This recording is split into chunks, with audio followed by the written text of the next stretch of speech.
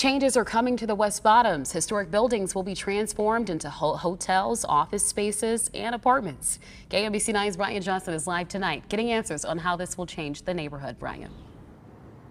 Yeah, Bria, well, they plan to match and augment what's already here, like the Ship. It is one of a handful of popular restaurants here in the West Bottoms. The developer is going to add 100,000 square feet of restaurants and retail space. Some neighbors are glad Samara Road will add life back into the West Bottoms. They're trying to get a grocery store down here. They're building a park. Courtney Taylor Daniels lives near Union and Mulberry. They're being really good neighbors. She says the developer is communicating clearly, and often they put her in a hotel this past weekend when they demolished the building across from her apartment. Literally landed it right where it stood.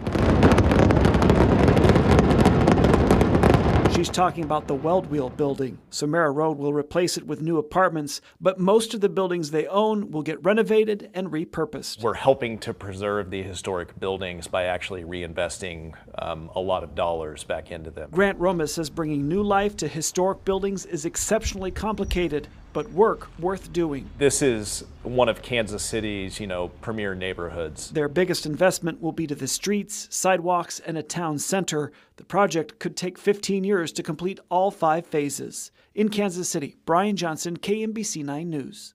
Construction on the first phase will begin this year. The first new buildings will open in 2026.